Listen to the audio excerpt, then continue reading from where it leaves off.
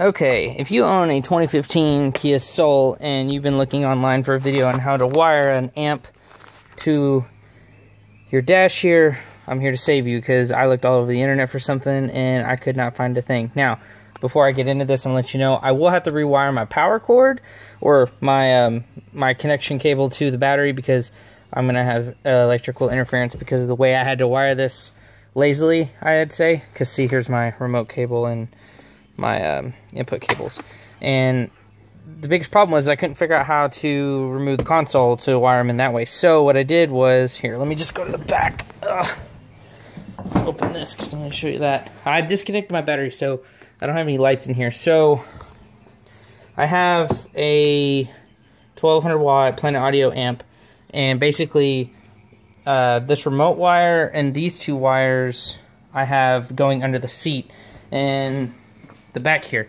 If you didn't know, your back seat will just pop right up, and get under here so you can see it just flows right down. I have it hidden right under the seat, and I have it going through here. Well, yes, I know it's like right next to the power cable, but I couldn't figure out how to run the cable to the head unit because I looked everywhere, and unless you take the center console out, there's like no way to get it in here. I looked under the footwell on the passenger side. I looked everywhere. It's a lot harder than my Kia Soul I did.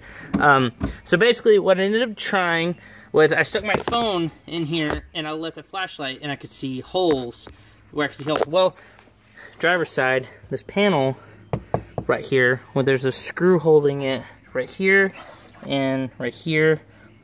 And all I did was I took the cover off of the fuse box, and then I just took this and I unscrewed it, and then I just took the thing right here, I pulled, and it just pops right off. Okay. And there's like a little, oops, sorry. There's a hole that'll feed the cords right through here. So all I did was, and yes, I will have to redo this anyway. So I took my cords and I flipped them under this right here, just tucked them under there, and then I took them all the way up there and put it around this right here, and I tucked them under here like that, and then I just pulled them up. As you see, I fed them up through here, and I just pulled them out right there. It's very simple. It took me like a couple hours to figure out how to do it, but if you don't want to have to take your center console out and you don't really care about hiding your wires all that much, then that's a very, very simple way to do it.